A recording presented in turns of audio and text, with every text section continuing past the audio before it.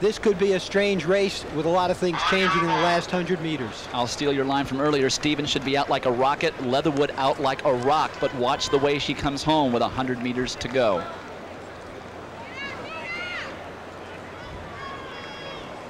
We will have some depth for the 4x400 relay in Barcelona, where we had a silver medal from 1988. These ladies are ready to run. It's perfect conditions for a fast 400.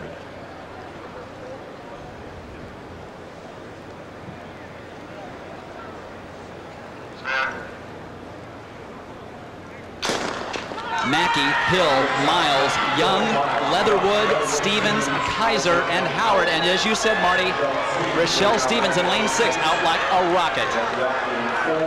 They are out quickly. Lily Leatherwood in the middle of the track, out fairly quickly for her.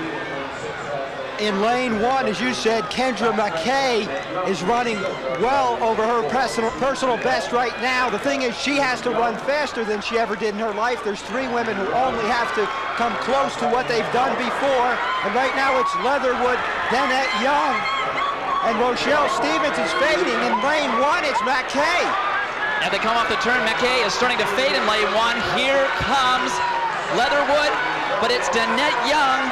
Jerome Miles in 3s, Rochelle Stevens, Miles, and Danette Young. Lily Leatherwood not in the top 3. That is definitely a surprise. They really tied up in that straightaway, Marty.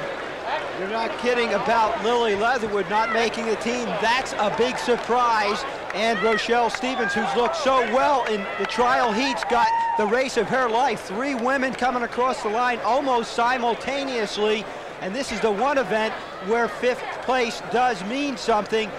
Rochelle Stevens starting to lean right here. 3rd place was decided in the last 2 strides. Anchor leg coming up. Rochelle Stevens of the United States and Olga Brizgina of the unified team, and a slight lead for Stevens.